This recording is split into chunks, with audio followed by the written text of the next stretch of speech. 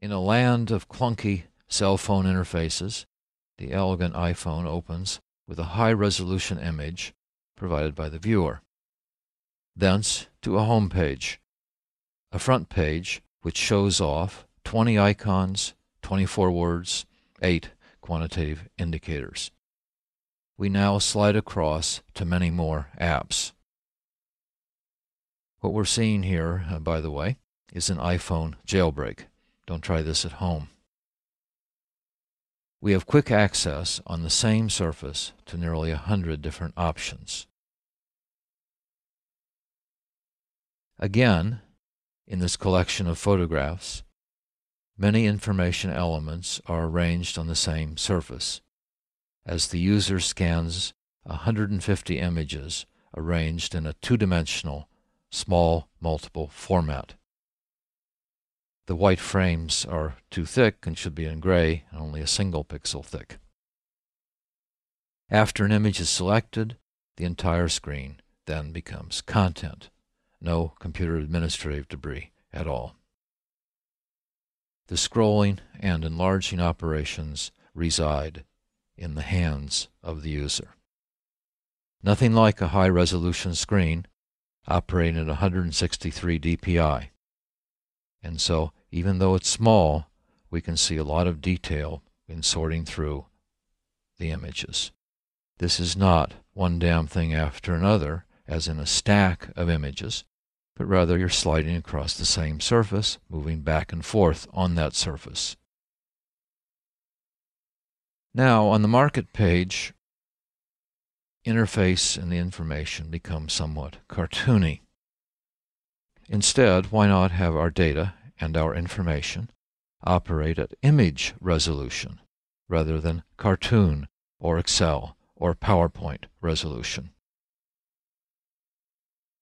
Now on the same screen, the iPhone screen, we see an image that is operating, in fact, at image resolution.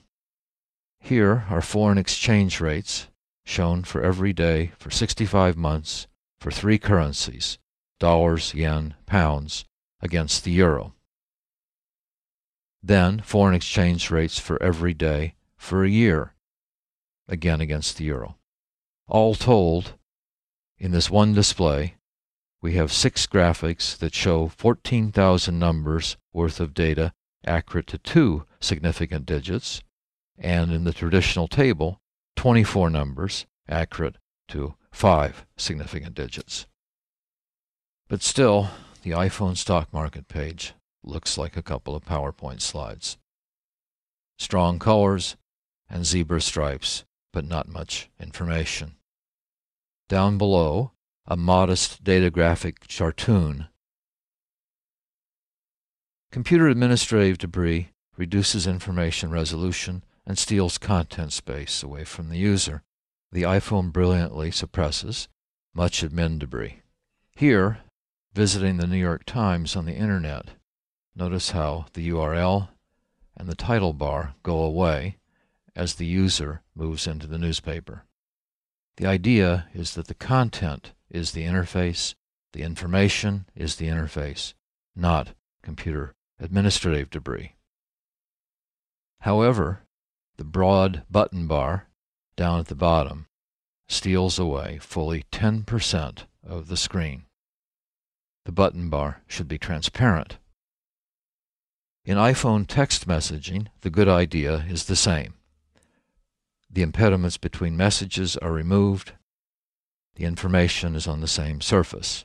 No computer administrative debris barricades, and the history of message then carries on through just like a real conversation. The elegant weather app shows forecasts for user-selected cities with beautiful graphics for rain, snow, wintry mix. Again, sliding across cities on the same surface. This display, by the way, is ideal for showing off your iPhone to your colleagues.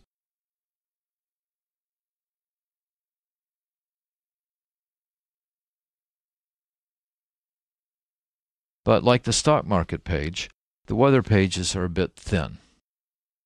Why not, for example, show a dynamic weather map, more detailed forecasts, and use the magnificent and intense resolution available And here's the general theory. To clarify, add detail. Imagine that. To clarify, add detail. And clutter and overload are not an attribute of information. They are failures of design. If the information is in chaos, don't start throwing out information. Instead, fix the design. And that is exactly what the iPhone platform has done.